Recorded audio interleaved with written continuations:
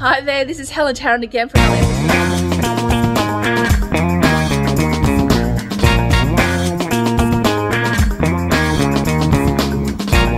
Here with our whole team. Wow, it's massive.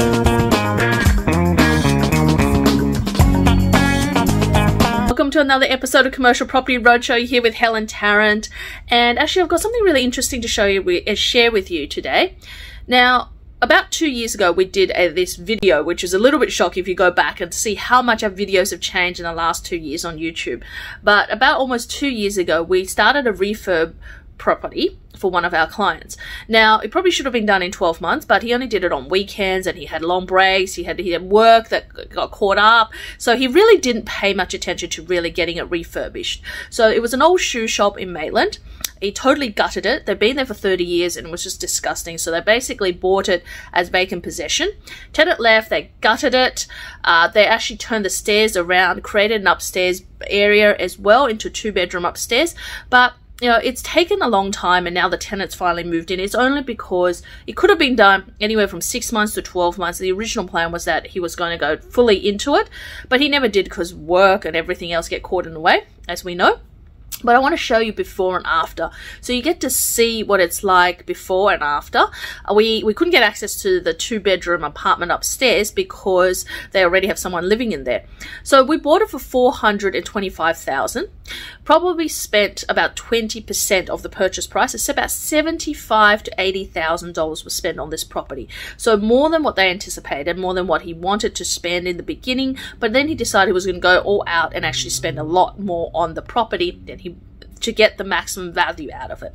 So upstairs is tenanted for about $400 a week, a 2-bedroom apartment, which is sort of the most expensive range of Maitland.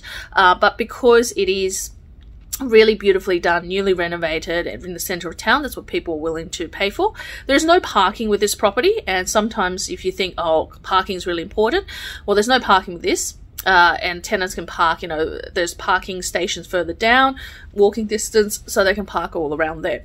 The actual downstairs, it got converted, originally looking at options of putting restaurants in there, putting office space in there, and putting all sorts of different tenants that would be retail driven, but also can be office driven as well. But it ended up being a photographic studio. Now the new tenants coming in, so new tenants going to be paying somewhere around $35,000 a year. So you see that upstairs will be about 20 or so thousand, about $400. So downstairs about $35,000 a year. So it's going to be about a bit more than $55,000 a year. Now that's gross rent. You take out some outgoings, but ultimately this property will be returning, if you were looking at what this person has spent in terms of of purchase price and renovations, he'd probably be getting about a 9% yield on this deal, right, doing it up. Even though it's taken him 2 years, it should have taken 12 months, and he could have done it in 12 months if you were doing it more full-time or spending more time rather than weekends and doing most of it yourself. So now the property is going to be sold, and the new value of this property is about $700,000 to $750,000. So we've actually got someone who's ready to buy it. The agent's got someone ready once the tenant moves in. So you get dual tenancy is one of those things that most people are sought after because it's got upstairs and downstairs, and you've got resi and commercial up there. So, and it's in the center of town in Maitland, which incidentally during COVID has had the highest population demographic movement. So more people moved into Maitland than anywhere else around the country, which, you know, not something predictable, but it'll certainly added to the value of this property. So yeah, it's a good flip because he would have probably, I think, at the end maybe have spent $550,000 on it. Maybe let's call it $570,000. If he sold it for around $700 or $750, he's making $130,000, $180,000 on it.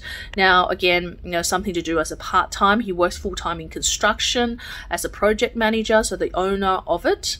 Of the actual project. So he's actually really flat out in his day-to-day job. He actually doesn't have time driving out from Sydney to do it. So it's just something that if you wanted to do it on your side, something that you can. If you want to just speed up, it's also you can. So it's about finding those gems, right? So let's go and have a look. And Stephen's going to show you, because he's just been on site to look at the property. He's going to show you what has been done with the property, and also show you some snippets of what it looks like beforehand as well. You'll be totally amazed.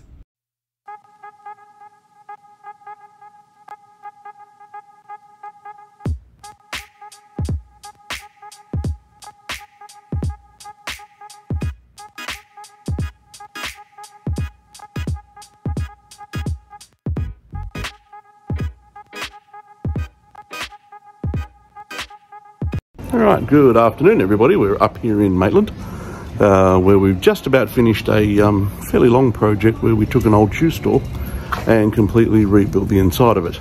So what I'm going to do is spin the camera around and show you what we've done, and you can get a pretty good feeling of the sort of stuff you can do with an uplift deal.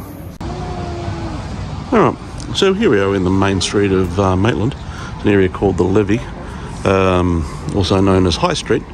And it has a series of different types of shops and bits and pieces.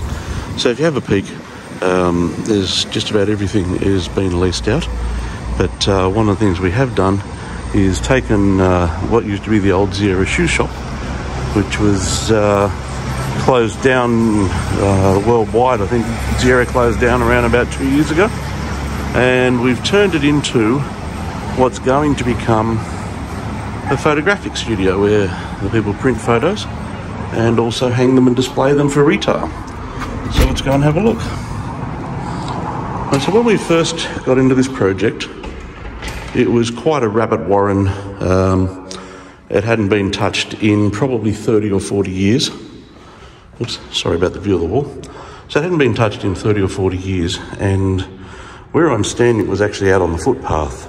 So what we've done is we've moved the doors forward so that they match the rest of the shops near here. We've put a two-bedroom apartment upstairs. Now you can see that we've got a drop bulkhead there for the lights. The reason we've done that is because that whole ceiling is 2 layers of fireproof gyprock called Fire Check. So we've had to make sure that we've had proper fire separation, so if someone happens to set fire to something here, then it isn't going to affect the people upstairs. The stairs are over there. They were in the middle of the shop, and there was lots of little walls in here which we've taken out and replaced with just these little walls to divide the premises off into 2 places, and the lady can hang more photographs. That was the power board, which was all fully exposed and ugly. We've put in 2 new split cycle air conditioners. We've redone it with a quality pre-manufactured floor, but it's the waterproof hardwood variety, so over $100 a square metre. There is another entry to the levee, which is out the back. There's a toilet there, obviously, and we've put in a little kitchenette so they can make coffees and things. So it's been a complete rebuild. There is almost no surface in here that hasn't been touched. All of the walls have been rebuilt, replastered. The floor where I'm standing was actually dropped about 70 mils, so we've lifted that up, and it's just a blank canvas for anybody who wants to move in. A little cupboard under the stairs, and there's the retail entry, and as you can see, the door lines up with the front of the building, which is the same as all the other shops in the area. So how did you find that? Was that exciting? It's totally different, isn't it? That what you can do to a place, right? So, and this is really the key to you doing an uplift project, is adding that value, right? It doesn't matter whether the market is having a downturn, whether the market is having up. Obviously, in a buoyant market, you can get a lot more for the property, but it doesn't matter where you are. You still will engineer value and cash flow and equity, and that's the whole point. But they don't all come about easily. A property like this, you got to evaluate it on firstly, if you're going to achieve the end value. Secondly, what is going to be tenantable and what is most popular and what is most suitable for the area. when you look at it. How much is it going to cost you in capital works, and do you have the time and money to do it? And then ultimately, you know, what is the right purchase price for it, and holding costs and etc. to look at, right? So all of that comes into equation, and is very, very individual and unique to your situation. So, you know, with an uplift project, you've got your 101 uplift where you've got your vacant retenant. You've got something like this, which is pretty much more complicated, where you're going to be doing a whole gutting, rebuilding, bringing it up to scratch and brand new, that you're actually creating value for forever for whoever the purchaser is. So wherever you are on that spectrum, there's a lot of mentorship, a lot of strategy, and a lot of hand-holding that goes through it, right? So this project has taken 2 years. The client has been with us all that time, and we've in that time helped his son into a property. We're now helping him to exit the property, not to one of our groups, not sold to one of ours, to just on the open market. We obviously liaise with the agents to get it leased, and then constantly monitor the project as well. So that's what we can help you to do. If you're looking at projects that you can add value to, increase the yield, increase the cash flow, and also increase the ultimate value, whether you're holding or selling in the future, this could be your next step. If you're finding that land and development in residential was too hard, you want to get into commercial, something like this could be your next step. So reach out to us, connect with us, helentarrant.com, Unicorn Commercial Property. Click the bell, subscribe. I'll see you in the next video. Bye for now.